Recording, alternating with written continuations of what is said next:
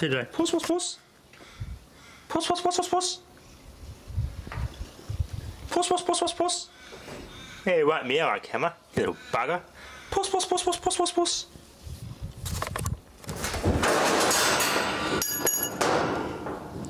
Come on, Whiskers.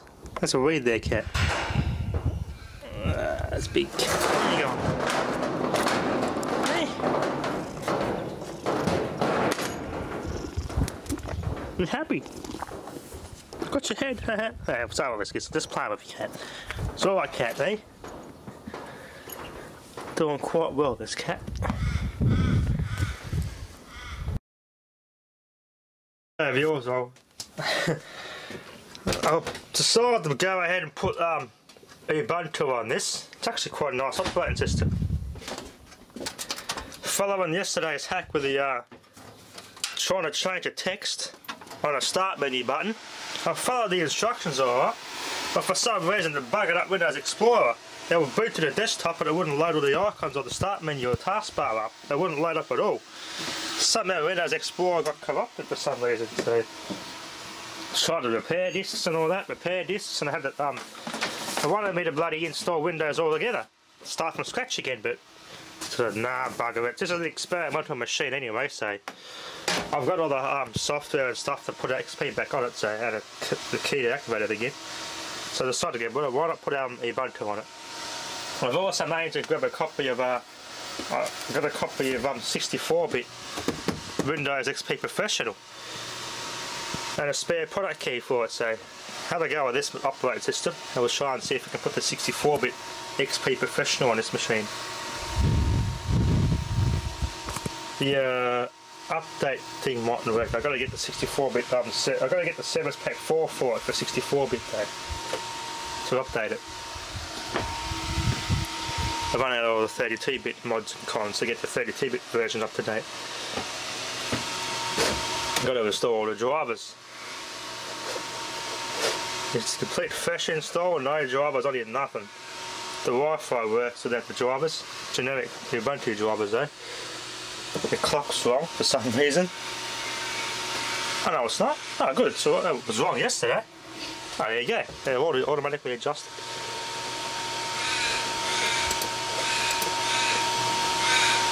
There you go. Yeah, I gotta get used to this.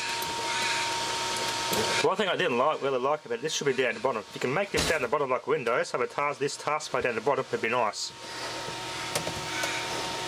There we are. Go on. I wish I'd make that so you just drag it down the bottom and make it customise it to make it look like a Windows. That way you can get used to Windows, then you can just go straight into this.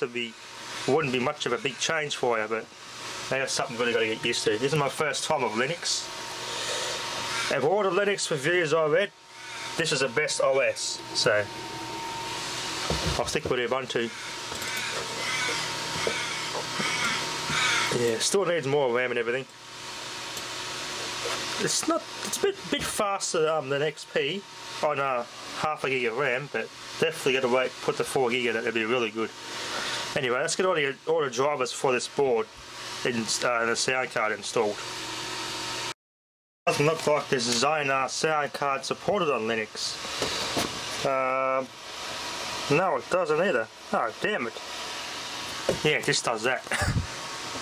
Error, not supported. Can't run it. Okay, what about the Asus board chipsets will work? Interesting. Does not support Linux, this sound card. That's the next thing with Ubuntu, you gotta find all the hardware that supports it, driver wise. Alright. That was like a B-side for Ubuntu, but at least you didn't have to reset your computer as such. Okay, let's see if the motherboard drivers work. So take the sound card out so that the motherboard lets me install its drivers. Because if there's a sound card in there, the motherboard won't let me install its drivers. Because the motherboard, that sound card takes priority over the motherboard's one, obviously. Alright. Well, the Asus drivers won't work on this either. Oh, it's not supported on Linux either. Damn it. None of the drivers for this board support Linux. Oh. Oh well. If that doesn't support Linux, I'll try to put the 64-bit XP in here then. What a shame the drivers don't suit Linux. It works on its own, its operating system, but it's using no generic stuff, but no sound, and there's no graphics. Got to install the NVIDIA thing on here and everything. Just showing the drivers aren't supported on Linux for this board and the card. What a bugger. It's not a bad operating system though. Let's see if this, yes, it works. I think it's gonna work. Yeah, I use infrared. I use infrared bloody ISO burner and burnt the ISO to our disk properly. Because the way I burnt this before was just the bloody the ISO file itself for one file. What the infrared burner does, it extracts the ISO, burns the actual CD on the new disk as it actually is a CD as a computer would see it and boot it off. So looks like it's going to work. Got a spare product key there too for 64-bit, so hopefully it's going to work. Beautiful. Yeah. Now you just got to find the hack to this registry mod to get this one up to date. This XP, but I might just put the Service Pack 4 on here because the yeah, it's pretty much the same thing as doing the POS ready hack. It's the same thing because the Service Pack 4 has all the major components from POS ready that were actually tested to work with XP. This a guy that made the unofficial service pack has actually tested it properly, so that it make sure that Windows works properly. Done that. Okay, I'll get ready through with this so we can set this up. Original retail upgrade pack. Oh, we got this. We had a 98 computer and we upgraded from Windows 98. They gave us this. Microsoft Plus. That's something I've always wanted to get. Plus for Windows XP. Get Microsoft Plus, the ultimate companion for XP. I wonder where I can get that from, because that's a big add-on pack. Has lots of bonus extras for XP. Now I'm doing a proper full format here for this partition again. Start again completely from scratch on a clean install, clean hard drive. So this should be a better running operating system. Yeah, it's on a fresh partition. Alright, it'll take a while because it's a proper format, but it looks pretty good. I've always wanted a 64-bit XP because this is a 64-bit machine, so we've always had it so damn limited since buddy we had it built all these years running 32-bit. So it's just limited this machine. I haven't got the maximum out of this hardware with 32-bit. 64-bit's the best option to get the best optimum performance out of this hardware. In 2005 that was a pretty damn good motherboard, and it was a pretty damn good computer when it stayed. I used to play Half-Life and everything on this thing. So it's still a pretty good machine now. It's just the by today's standard it's a bit of a room heater with a penny and fall down, but it's still a pretty damn good processor, despite it being a room heater. That's how they were then. We had these in school, the penny and falls. With a room full of these computers. They're the same model as this one, the compact version though, so they're probably the model before this one, and some were this HP one in another room. They were new at the time. We had about bloody 30 of these in one room in the computer room, and boy, these heated the room up big time. In the summertime, you didn't want to know about it.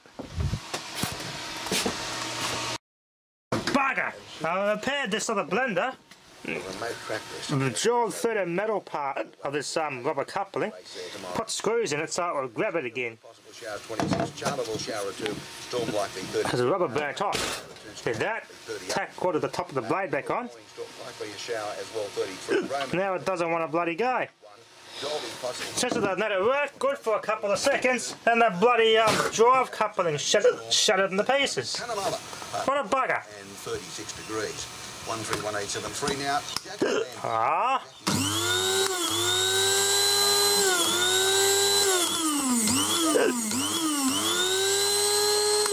What a bugger. It may have been online.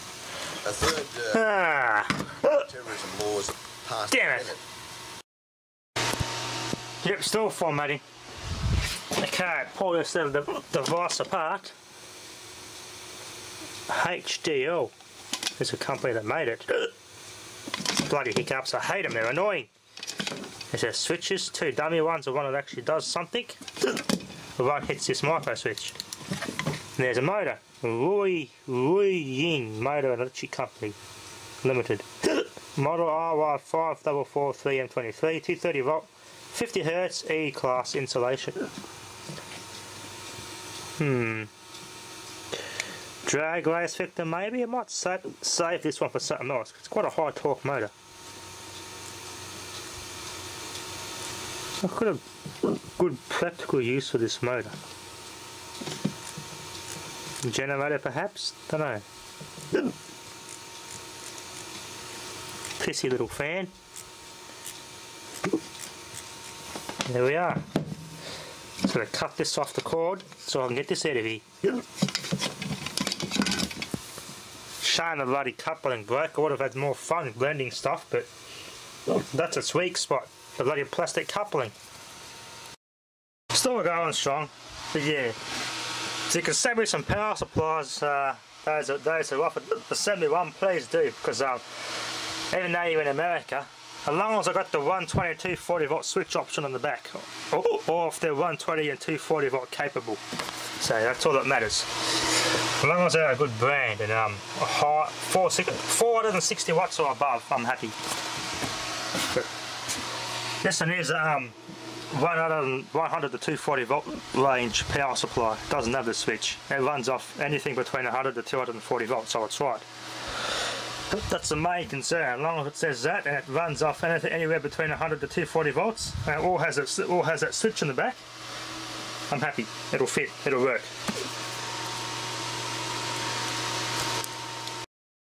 Ah, bugger. It turns out my spare product key is not valid. I can't use this thing because I have not got a valid product key that works with this version. So if anyone out there happens to have a spare copy of 64-bit Professional and have an excess spare key that's not used, I'm willing to donate it for this machine. I'm very, very, very happy. I would appreciate it. Anyway, that'll be enough for now. Thanks for watching.